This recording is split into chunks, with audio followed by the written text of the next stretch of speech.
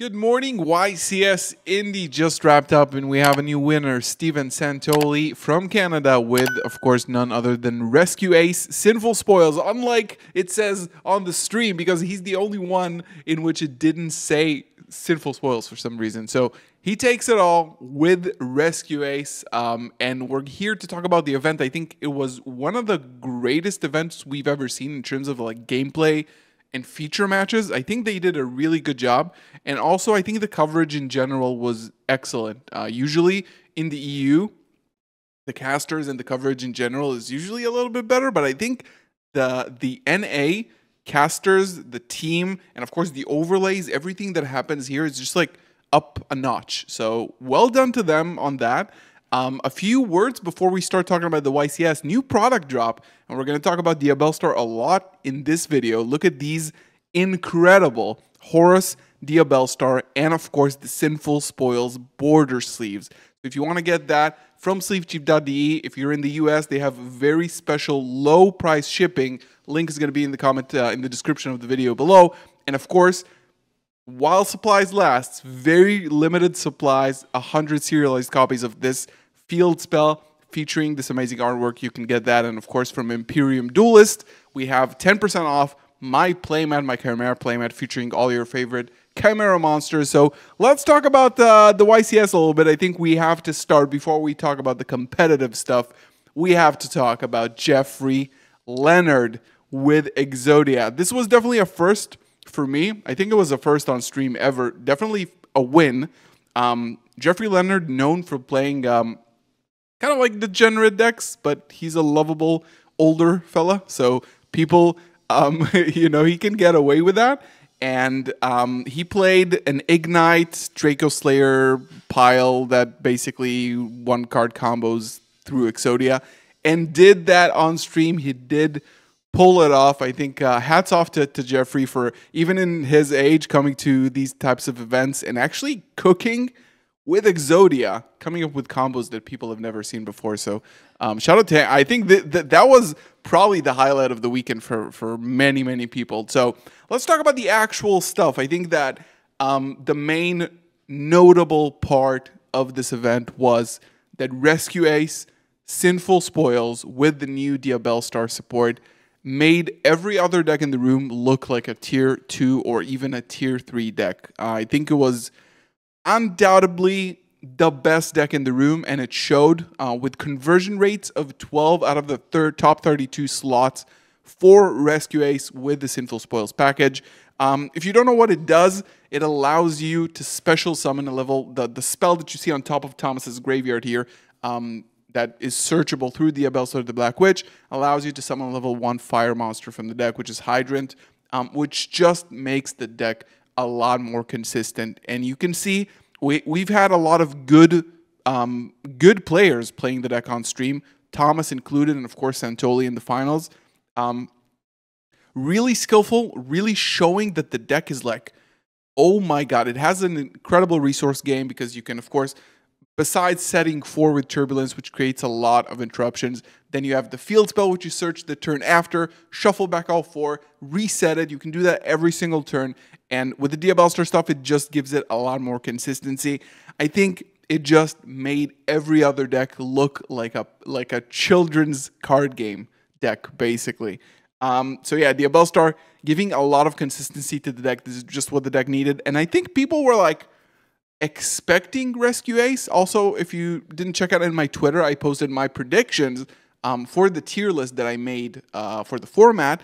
And Rescue Ace was like the best deck in 1.5, which is, I think, what most people thought about Rescue Ace. I think most people said it's going to be like the top 1.5 tier deck.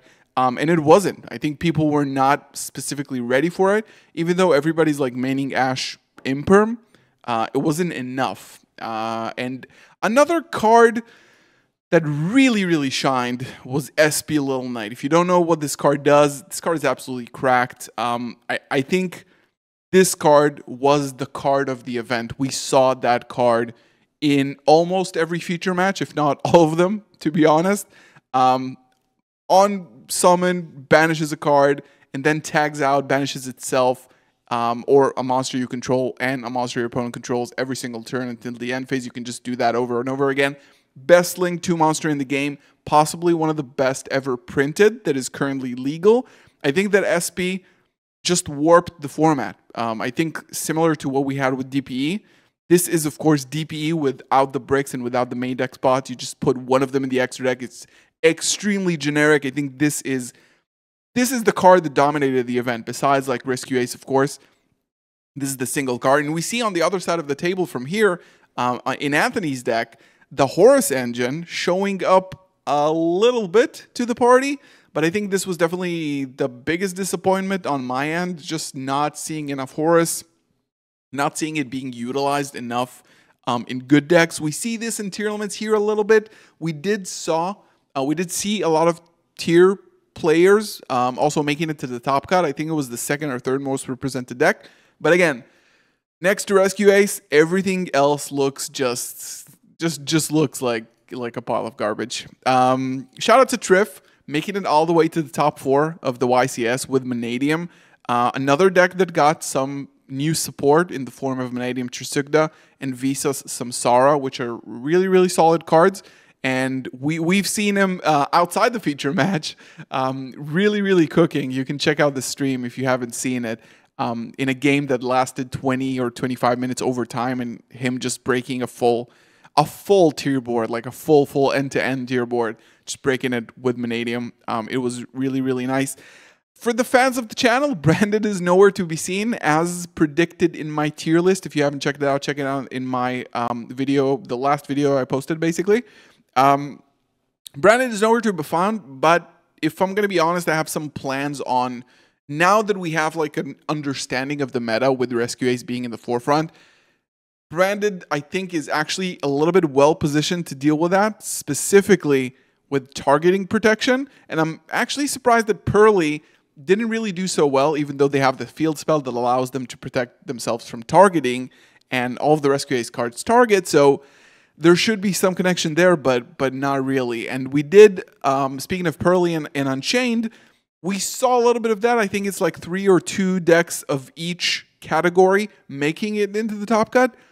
But again, just not enough. I mean, looking at Rescue Ace as like the best deck, Pearly did get a little buff, and and also Unchained. I think with Little Knight, Unchained Soul of Rage going into Little Knight is an insane interaction, and we've seen that happen on stream as well. So Unchained got a little bit of boost for that, and Pearly also allowing them to access Little Knight if they can't make plays, just put it as an end board piece, but it's just not enough, just not enough.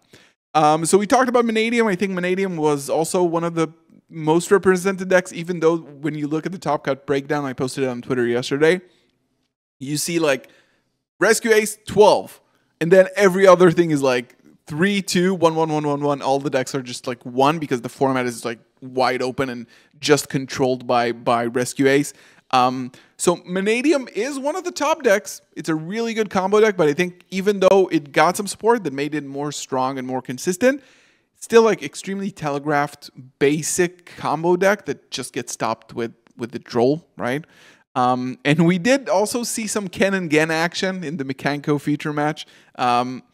Ken and Gan, if you don't know what they do, they summon each other to their opponent's field and then they activate the effect. So you make like Talents and Thrust live. We saw that in the context of, I think it was not Grinder Golem. Basically, you use Geonator Transverser to switch your monsters. You give them a monster that doesn't allow them to special summon. We just see that summoning monsters to your opponent's field is toxic, like we always mentioned. Yeah, and I think this is basically it for the event. I think this event is just like Rescue Ace, Little Knight. This is everything that this event was, and I'm actually pretty happy. I think the coverage was really good. I think it was really interesting, and we saw some very good players running the decks. Day one, granted, was kind of a shit show in terms of like the players actually running the decks. It was kind of hard to watch with the amount of illegal plays, misplays, and stuff like that. But, you know, feature matches are stressful. so we understand that. But day 2, man, it was absolutely amazing. So congratulations to Santoli taking all the event home with Rescue Ace Sinful Spoils, mind you. Of course, don't forget to check out the new sleeves, the new field center, the new playmat. You have so much stuff to pick up. Everything is linked in the description below, so make sure you check it out. Leave your comments below on the meta, on the decks, on the feature matches. Leave it all in the comments below. Like the video, subscribe. Love you guys. See you in the next one. Peace.